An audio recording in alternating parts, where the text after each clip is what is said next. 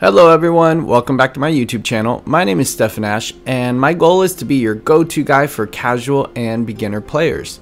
Today, I'm going to bring you a leveling guide to get your jobs from 70 to level 80 before the Endwalker expansion comes out. Quick disclaimer, this is for your alt jobs. If your main job is 70, then just finish the main story quest and you'll be at level 80 in no time. First off, let's talk about experience boosting items and effects. Today, we're going to be using the FC Experience Boost or the Squadron Manual.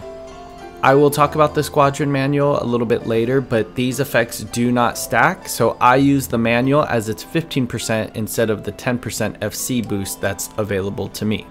Your FC you're in might have the 15% experience boost available to you. Just go with that one.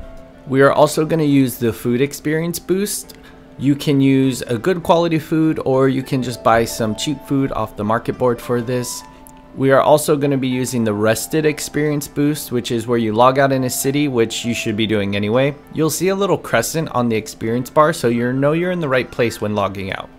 We also have the Road to 70 or the Armory buff. You get a 50% experience boost from 70 to 80. It doesn't show here, but as long as you have your main class to level 80, you should receive it. And last but certainly not least is Menfina's Earrings. This is why you should order or pre-order Endwalker. This is a 30% bonus experience boost for all your battle classes. This is just too crazy good to pass up. With all of this, I get 155% experience. I'm not good at maths, but that is just where I ended up. If I missed any or you have different ones, let me know in the comments down below. I will pin a comment specifically for this so then other players can check to make sure that they have everything available to them. Final Fantasy XIV has so many different ways to level, different aspects of the game to focus on, and overall a lot of content. There are a few really good daily things you can do to get the most out of leveling your character. I am going to go over two methods. The first one I'm not too crazy about, but that is the Bojin Front. It is arguably the best way to level any job. I actually don't prefer this method as I feel like it's kind of boring and can burn the player out pretty quickly. I would only recommend this method if you actually like the Bojin Front and you have people to play with. If you go by yourself and don't find a group or just a group of one or two, then this method doesn't really work as you get more experience when you're in a group and more people finishing the fates and critical engagements in a timely manner. The only time that I really found this worth it is when I was in parties of 8 and we were blowing through those fates and critical engagements so quick, and the instants were really heavy populated. There's so many other aspects than just experience gaining, and that is longevity. If I want to pluck my eyeballs out at the end of every hour just because I'm trying to level something and I'm not really having fun, then it's not really going to last for me.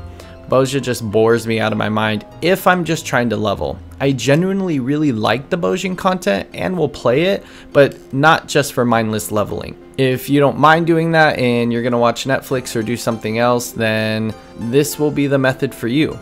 This leads me to my method of daily activities.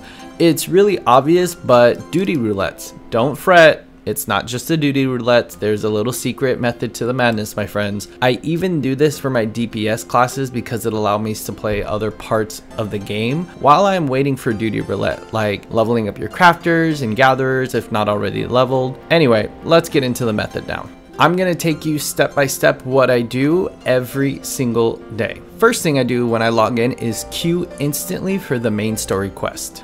This is such a huge part of experience every day, and if there's a Moogle event going on like there is when I'm recording this video, then you'll also get tombstones. I really like killing 2 birds with 1 stone.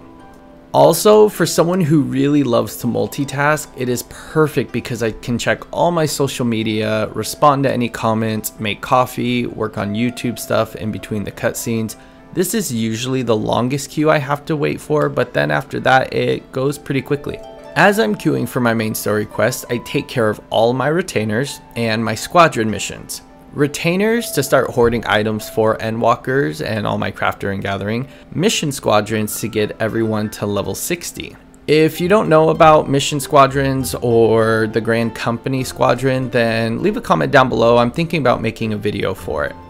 The reason why you want to level these up is you actually get these really cool squadron manuals, which gives you a 15% experience boost similar to the level 3 FC one you can get, which makes this method entirely solo and you can do it yourself without having to rely on other people. Don't get me wrong, community is super great, and if you can do this with other people, that even makes it go by so much faster. But I really like that there is an opportunity to do things by yourself if you're not really feel up to talking to other people or having to ask your FC to put a buff on. The next thing I do, which I think is like the hidden gem of experience gaining, is the Pixie Tribe Beast Quest. This right here gives so much experience, it's silly. Each day you can do 3 quests that give you anywhere from 1 to 2 million experience per quest. That means a total of 3 to 6 million experience every day between level 70 and 80. It's absolutely insane, and you can do this every day in like 5 minutes for practically free experience. About 90% of the time, once I'm done with this, my main story quest is ready to pop, or has during the Beast Tribe quest. If it still hasn't, you have some other beast tribes you can do that give far less experience but still totally worth it. The Kojin Beast Tribe and the Ananta Beast Tribe. I only do this if I have time before my main story quest. I included a screenshot as to why I do the main story quest. It gives you around 13 million or 9 to 16 million, just depending on what your level is. Again, this is far too easy experience and allows you to do other stuff in real life while you're waking up and ready to go on to the next stuff. After this queue, I usually just start going down the list. One of the really big ones that people just won't do or forget to do is PvP Duty Roulette. This gives anywhere from 5 to 11 million experience in about 10 to 15 minutes. The great thing about this is you can queue with any character. So I queue with the monk, and then I usually just play healer since a lot of people don't like playing healer in PvP. Again, comment down below if you don't know anything about PvP. It's another video that I've really been wanting to make, and if I have already made it, then I'll include a card up above. But it's one of those hidden gems that I think a lot of people don't do when it can give a ton of experience. Once you job change in the PvP match, you're still gonna get all of the experience for monk. Super awesome. So after going through all the roulettes, let's talk about the in-betweens for the queue times. There are a lot of things that you could be doing for more experience as you're waiting for your queues. One of those things is combat leaves, which you can do while you're waiting to queue. One of my favorite things to do is actually the relic grind quest for all of my relic jobs. So you have to do fates, and you can do those while you're waiting for your queue time. So you're kind of killing 3 birds with 1 stone. If you solely want to focus on just getting experience, then you can also do challenge log or hunting log, and that gives pretty good experience as well. I mean, I can just keep going, but I'll give you guys a little bit of break.